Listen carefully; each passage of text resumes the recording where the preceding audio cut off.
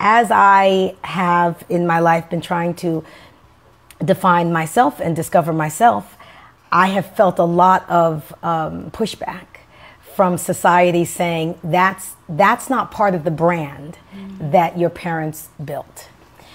So it left me with two questions. It left me with, am I going to denigrate that brand? And there's a lot of celebrities' kids that do that, right? They say, let me tell you, what they built wasn't so great.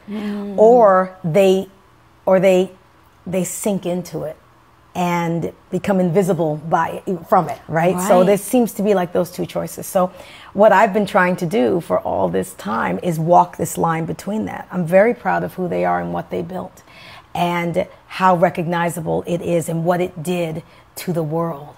And yet I don't want to be swallowed by it.